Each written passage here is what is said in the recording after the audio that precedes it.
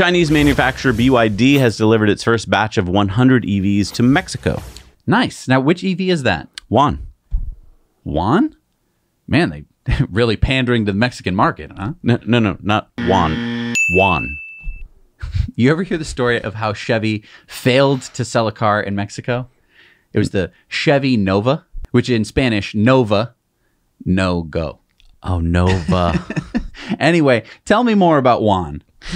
Okay, it's the BYD Yuan Plus. It costs 799,000 pesos or $46,500. Goes 0 to 60 in 7.3 seconds. Has a 60 kilowatt hour battery, a range of 298 miles. That's NEDC, so think more like 250, and 80 kilowatt charging speed. Not great. So it's more Leaf than Model Y. Although I'm not so sure Nissan is selling Leafs in Mexico, but used 2021 Leafs sell for nearly the same price.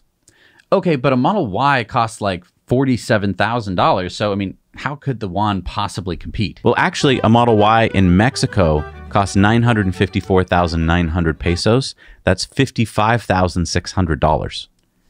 And wait, that's a rear-wheel drive unit. So a rear-wheel drive in Mexico costs more than the dual motor in Estados Unidos? Yes. C. So that puts the Yuan Plus at a $9,100 price advantage. So does the Yuan compete in Mexico? I think BYD saw a place that they could compete, and so they moved into that place because they're like, okay, the Yuan's really not going to compete in the US, but it will compete here in Mexico.